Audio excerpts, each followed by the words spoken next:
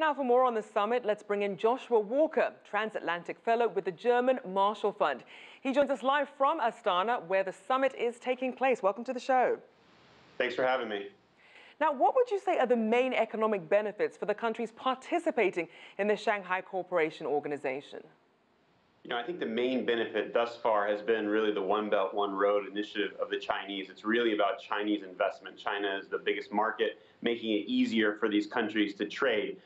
It's still not as cohesive a unit as the European Union or maybe even the Eurasian Union. That's something that I think is evolving as it becomes more and more clear that the economic benefits are why countries like India and Pakistan are wanting to become part of this.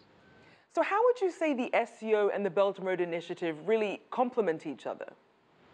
Well, I think in some ways the Belt Road Initiative kind of connects everything from Europe all the way to China, and the SCO is kind of a higher level of cooperation. It began as more of a regional discussion and kind of figuring out how to fight terrorism. It was more on the security front. So I think in some ways the One Belt, One Road is the larger initiative, the platform. SCO is a deeper way of cooperating and having a mechanism to cooperate between these different parties. Now, let's look at some of the new members. We saw that India's Prime Minister, Narendra Modi, said that just the other day, SCO membership will really help India's economy. What are some of the ways?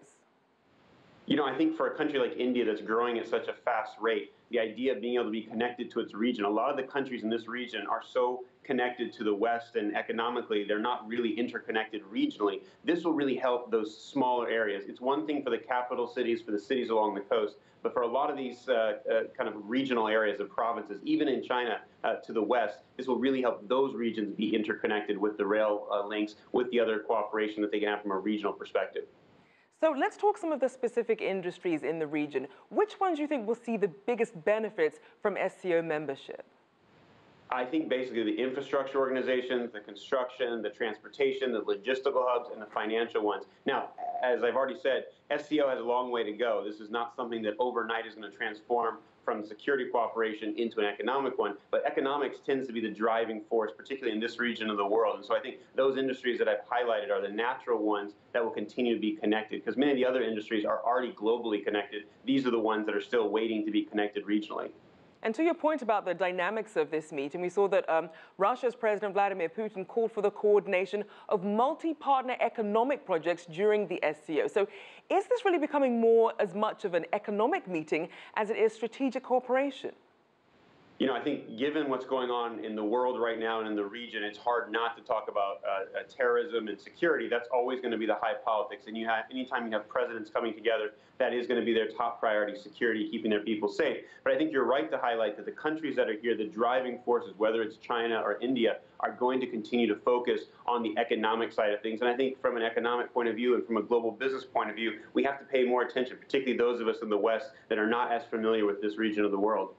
Now, we did see some tension ongoing between India and Pakistan during the SCO.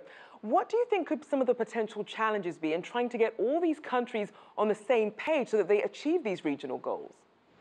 I think you're 100% right. It's easy when you have two large powers like Russia and China, and then you have other countries in the region. When you start including countries like India and Pakistan that have such a long historic rivalry, even last night watching these two leaders interact with the other world leaders, it was fascinating to observe where people were seated and kind of what protocol has to be followed. So the more and the larger you make an organization, the more difficult it becomes to have unanimity, the more difficult it becomes to have any type of cooperative area. So the question is, will this help bring India and Pakistan closer together, and even India and China that sometimes have tensions? I think that by having a normalized routine of having conversations on these economic and security areas, it will help, but it's going to take time.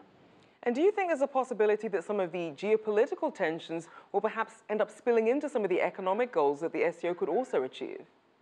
I think, unfortunately, that's always the case. In some ways, the politics and the security concerns will always spill over. As much as you try to separate these things, as much as you try to take the Syrian peace process and keep it outside of the conversation, it's always going to find its way back in because it directly affects the economy, and the stability is what affects a lot of these markets. And so it is definitely going to be spilling over. Well, I'm sure a lot of people will be watching to see who joins next. Thank you so much, Joshua Walker, Transatlantic Fellow at the German Marshall Fund.